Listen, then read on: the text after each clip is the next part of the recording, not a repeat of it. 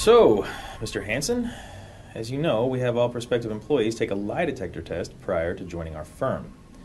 So, if you don't mind, we're going to begin with a couple of control questions. Should I be hooked up to something? With the old system, yes. But with the new Lie Detector 3000, it's programmed to go off when it hears you tell a lie. For example, go ahead and tell an obvious lie. Grass is blue. I'm a tall black man. I've never seen Jersey Shore. I love it. I've never missed one. I've heard good things. Now go ahead and say something that is true so we can properly calibrate the machine. I have a 12-inch penis. That's kind of weird. It should have gone off. Why? Because there's no way you... I have a 12-inch penis. Actually might be 13. No? I guess it's 12. Wait, seriously? Hey, Mike, you get a chance to email me those mission statements? Yeah, I did it last night. I did it this morning. All right.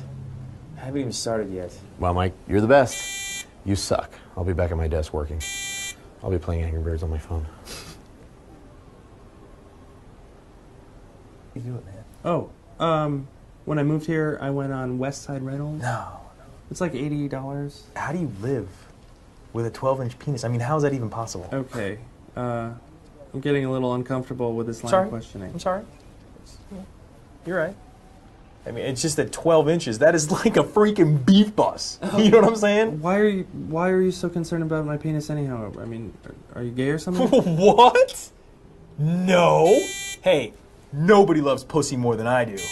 All right, I'm a flaming homosexual, but do me a favor, don't tell anybody because nobody knows. Everybody knows. So wait, tell people? No.